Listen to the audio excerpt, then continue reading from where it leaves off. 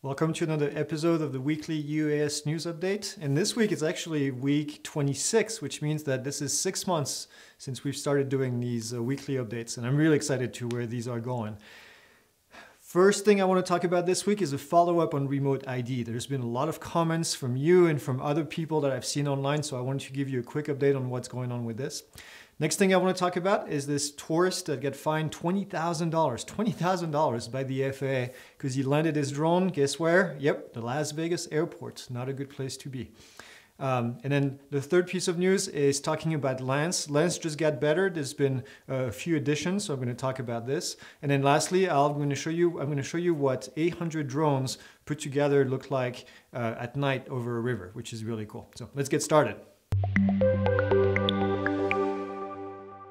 First thing this week, I want to talk about RemoteID. Now, this was a big topic last week and a lot of you made comments, and for the right reason. If you remember, DJI displayed a demonstration. Now, this is not a final product. This is just a proof of concept about RemoteID and about the way that RemoteID would work. Now, what a lot of you caught is on the fact that DJI, and this is not a DJI thing. You can remove the name DJI and you can replace it by any manufacturer out there. But the idea was that the location of the pilot was going to be displayed to the public potentially. Now, this had a lot of you talking, rightfully so, myself included. I'm concerned about this thing. So there's been a lot of information that came out since I posted that video. And if you read some of the comments, if you read some of the updates from DJI, then you'll find that a lot of what was in that proof of concept was what could potentially be done by the app, not necessarily what is going to be adopted at the end by the government. Now, all of this relies on what the government, what the FAA is going to decide that they want to put in RemoteID. And this is coming up in December. Now, I'm saying it's coming up. It's not going to be approved in December. The NPRM, the Notice of Proposed Rulemaking, is coming up in December. And this is your chance for a few months to submit your comments about the proposed rule for RemoteID. Now, this is how things happen, and this is how the government does things before something becomes regulation, and it has to go through the NPRM process. Now, when that happens, I will be giving you information about how you can submit your comments. I definitely invite you to submit your comments and let them know what you want to see, what you don't want to see. Now, there are several clarifications that I want to make. The first one is the technology, because I kind of explained it somewhat incorrectly. Part of the reason is because I was myself confused a little bit about it, but the Wi-Fi technology that was in there. Now, the Wi-Fi technology that DJI used for this proof of concept is what it is. It's going to be broadcasting the signal via Wi-Fi, which means that devices that are near the aircraft will be able to pick the information from the drone and get it displayed on their devices as long as they have access to the data. This is something that I misunderstood, because in my head they had to use LTE network, which is not the case in this case, which is good. This is great news. I think if this technology is going to move forward, then this is kind of an easier implementation.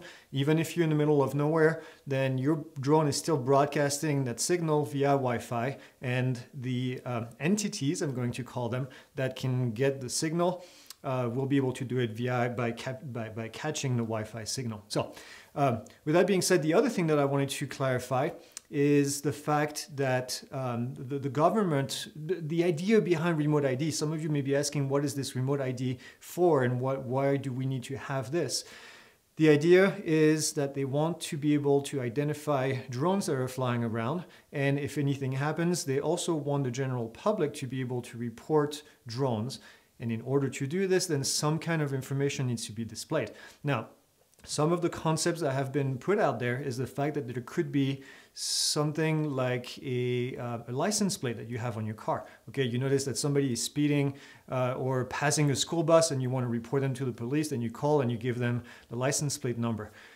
So some companies out there are saying that this is one of the way that this could happen, where the drone would be assigned a license plate number, and then that license plate can be reported to the FAA or to law enforcement. So I'm actually okay with this. I think this is accountability for drone pilots. I don't know if it's going to solve a whole lot of issues, but At least it could appease the public by knowing that whatever they're looking up in the sky, then it's something that they can report if they don't feel comfortable about it. The one issue that I have is, how do people know that the drone is actually flying legally? So is this going to increase the number of encounters with law enforcement officers for drone pilots because somebody thinks that the drone is doing something illegal when it's actually not? Some of you also made comments on the fact that law enforcement officers are not really trained on what drone pilots can and can't do up in the air. So this brings up a lot of issues. So all these things are things that you need to start thinking about, because at one point you're going to be allowed to comment on some of these issues, and you have to tell the FAA what you want them to display on this app, what's going to be required, what's not going to be required. Now, it doesn't look like this is going to be a voluntary program when this goes in place. All the manufacturers of every drone, that's why I said I don't want to point this on DJI, because this is not a DJI issue. This is, everyone is going to have to follow the mandate, whether it's an American manufacturer or Chinese or French or whatever it is, they're all going to have to follow the rule. So that's it. This is all I'm going to talk about for RemoteID at the moment, until more information comes up from the FAA and the NPRM comes up, and I will let you know how you can submit your comments. The next thing I want to talk about is this tourist, and this is a nice word, that was fined $20,000 for landing his drone at Las Vegas airport. Now, if you guys are familiar with Las Vegas, there's the Strip, and right next to the Strip, there is the Las Vegas airport. And this gentleman was flying his drone, first off illegally, because you can't take off from there, especially when he did it as a hobbyist. And was flying in there and decided that he wanted to take pictures, and then lost control of the drone. It looks like it was a Phantom 3 drone, DJI Phantom 3, and the drone went rogue and started flying, apparently at 450 feet, flew over a whole bunch of areas along the Strip, and then eventually ended up landing at the airport, on airport property. You can actually see the video right here in the background of the drone just recording, because it kept recording as it was flying with the camera down, and eventually just landed at the airport.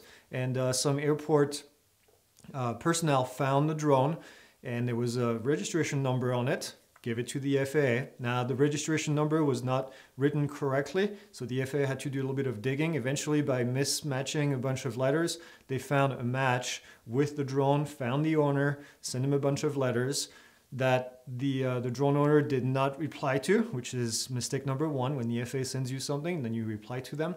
And then the FAA decided to fine him, and they fined him the $15,000 initially for what he did. Now, he broke a whole lot of different regulation. I'm sure the registration issue was in there. The fact that he flew over people, flew in an area he wasn't supposed to, flew near an airport. Anyway, the list goes on and on. Flew over 400 feet.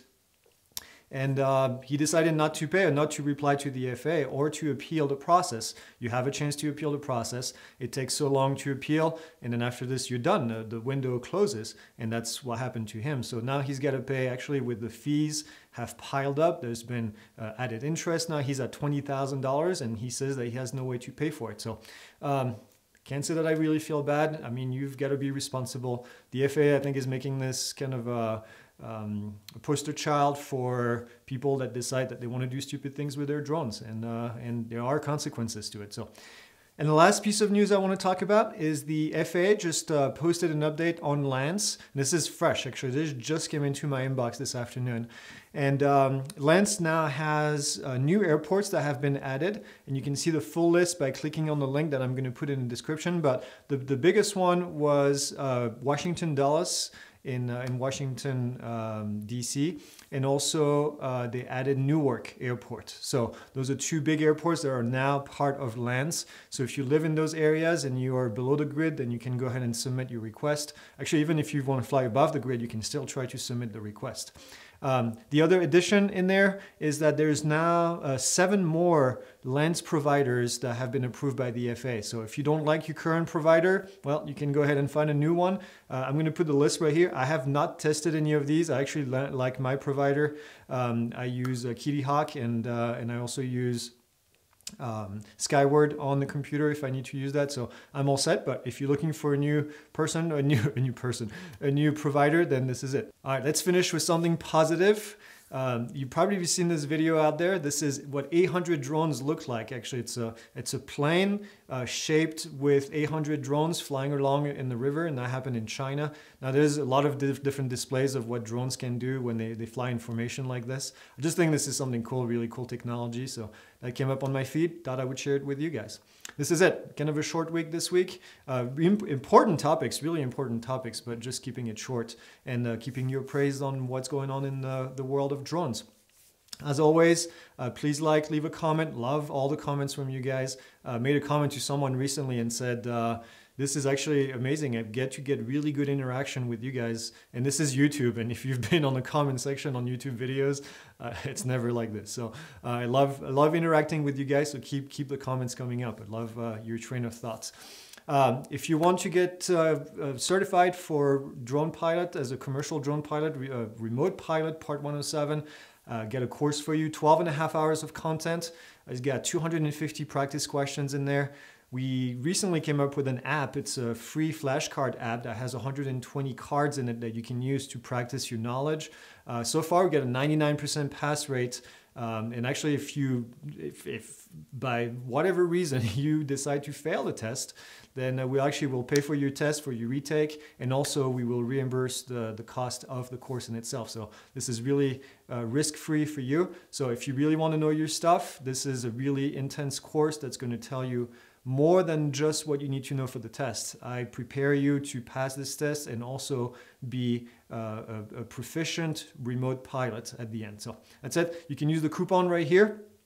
And that's all I have for you this week. And I will see you guys next week.